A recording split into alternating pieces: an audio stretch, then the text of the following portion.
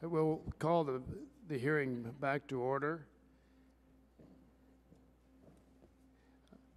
I guess it's my turn for questioning. Dr. Sias, once again, welcome. It's a great privilege to have you here representing the Commonwealth of Kentucky and Kentucky State University. You mentioned that while HBCUs account for only 3% of the nation's colleges and universities, that you account for 30% of the baccalaureate degrees and 40% of all first professional degrees awarded to African Americans. What strategies are HBCUs using, and maybe Kentucky State specifically, to account for this disproportionate degree of success? I think when you heard Dr. Yancy talk earlier, and actually Dr. O'Leary as well, they talked about the personal knowledge you have of your students, knowing who they are. I too know most of the students on my campus. If not by name, I know their faces wherever I see them. If I see people who should be in class and they're not, I'm going to say something about it. We've improved our advising departments, and it's not just about faculty members advising. That's their job, but we've hired professional advisors as well. We've put in technology that the chairman had talked about earlier, so students themselves can go online and put in their degree program and see where they should be. We've gone in and looked at our curriculum structure over that 9-semester period to see what our students should be taking, how are they taking it, are those courses being offered, and we've also done a few other things. We have a degree completer award at Kentucky State University. We recognize that a large number of our students were getting up to that last year and a half, and they weren't getting done because they were out of money. So we took some of our need-based assistance and said, if you're out of money and you're within that 24 hours, we're going to help you get there, because to be perfectly candid, it does a lot for us in terms of our funding formula, and we need to get those people out and in jobs. But I think a large part of it really relates to the personal care, understanding who the students are, paying attention to what they're doing, and monitoring those midterm grades. If you see students have a problem, get them in. And we're even going to stop waiting until midterm and really go to an electronic version of class attendance, so we know when they're not going to class, so we can get on them about not going to class as well. There are also, I know, oh, I'm sorry, Dr. Yancy, yes. I was going to add, at Johnson C. Smith, we initiated something called the Freshman Academy, which is a learning community. We have placed all of our freshmen in learning communities when they arrive, and each of the learning communities have themes. We also have a sophomore initiative, but in order to do this, we had to expand our faculty from 80-odd to 103, so our teacher-student ratio is 13-to-1, and we also have mentors who are staff who are assigned to each of the learning communities, and that has helped. Our retention has not changed significantly, but there is a difference in the performance of students. They're doing better in classes, and I think that this supportive and nurturing community that we say we provide, we're actually doing it.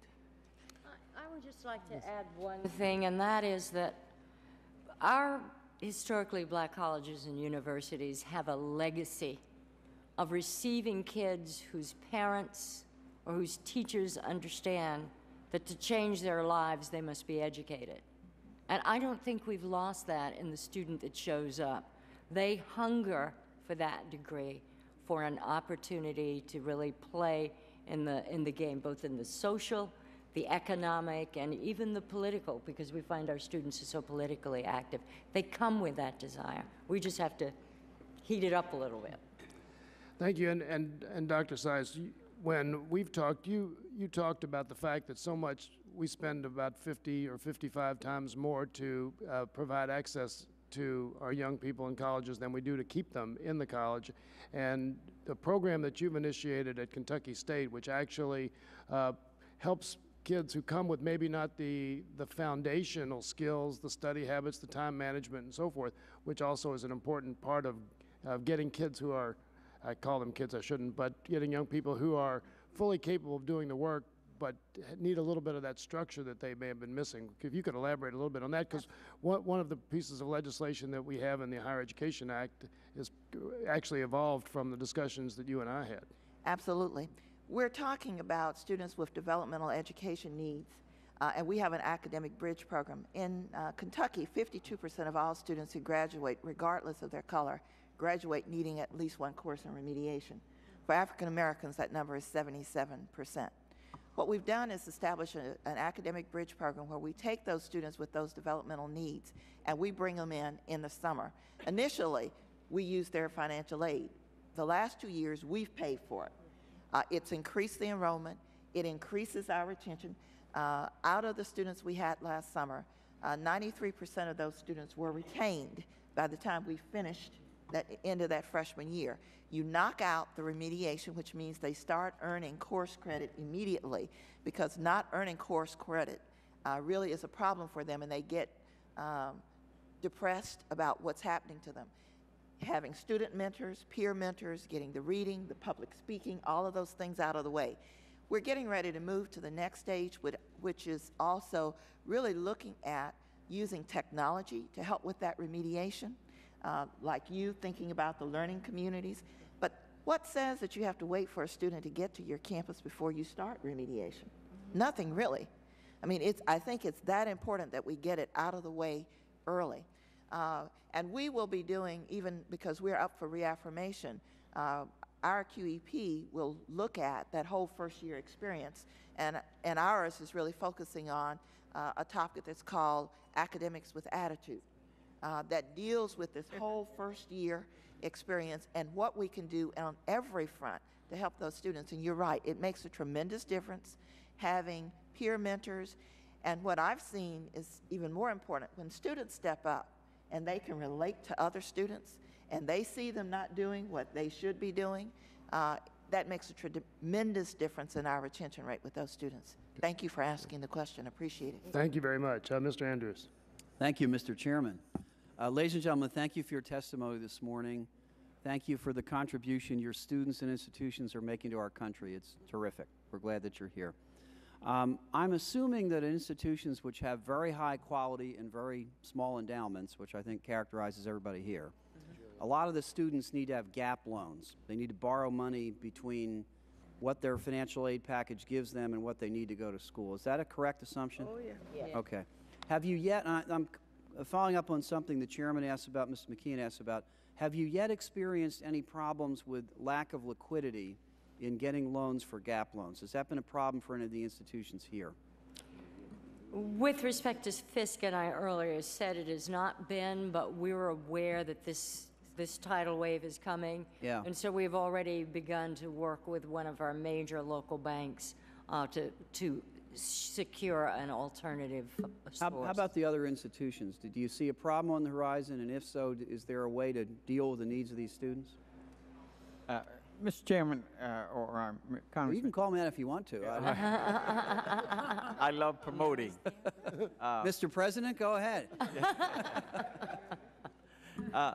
Let me simply say that it just compounds a problem that exists for many, many years.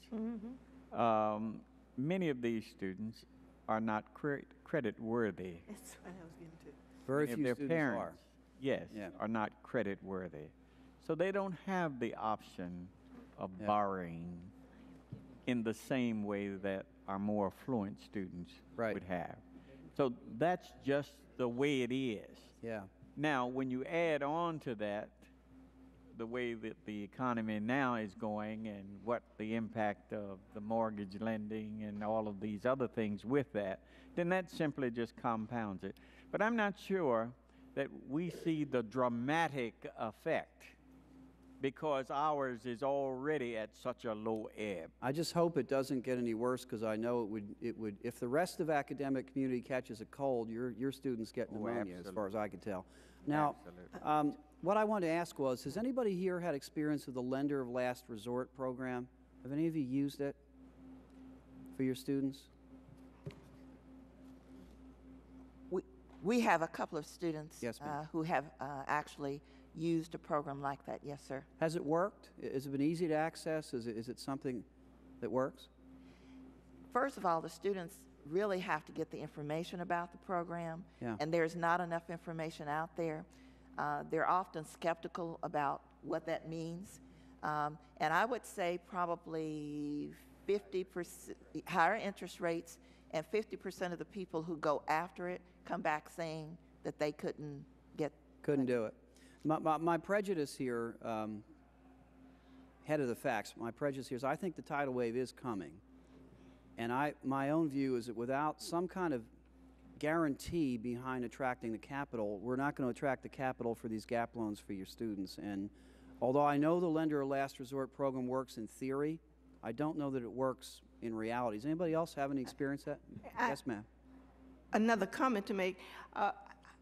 It's almost like I grew up in a union household, and you know, you're the last hired and the first to be fired. In 2001, when everybody talked about the depression that came in the fall, it hit my campus in the spring. My students left owing over $1 million in tuition. Right. All right. Now, this fall that we just had, 2007, we had large numbers of students who had to go back home because they could not get loans, they didn't qualify for loans, et cetera, et cetera. So I don't know about the other people in this room, but we already know about the depression, or whatever you want to call it. Yes, ma'am. And I know it is going to get worse.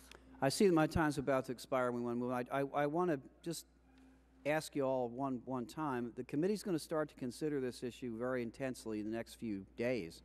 And I know we're going to want to draw upon you and your association for your expertise as we approach this. I hope that we're overreacting to a problem that doesn't come. But I think the problem's coming. It's already here for a lot of students. We want to help those who already have the problem and avoid it for those who do not. Thank you, Mr. Chairman. If I could make just one other comment in this regard, to simply say to you, to use this opportunity to say that we really prefer not having the loan, but to have increases in Pell Grants and other kinds of assistance. As do we. And because if we continue to go this way, then when students graduate, they are so burdened with just to quickly editorialize it, the Congress is going to make a decision in 2010 about what to do with the expiration of the Bush tax cuts. Personally, not speaking for the committee, here's what I'd do. The top 5%, which is people making over $300,000 a year, I'd let them expire. And I'd take the $1.5 trillion that would put back in the Treasury and make the Pell Grant program really mean something in addition to other things. So that's what I would do, and I think that's the direction. Thank you, Mr. Andrews. At this time, I'd like to recognize Dr. Julianne Malveaux, president of Bennett College and noted syndicated columnist, and like Chairman Miller and Ranking Member McKeon, a Californian. And we welcome her in the audience as well. At this point, I want to thank all the witnesses for their testimony. This has been a very interesting hearing, and as Congressman Andrews mentioned, we'll be pursuing these subjects with great intensity. Without objection, members will have 14 days to submit additional materials or questions for the hearing record. Without objection, the hearing is adjourned.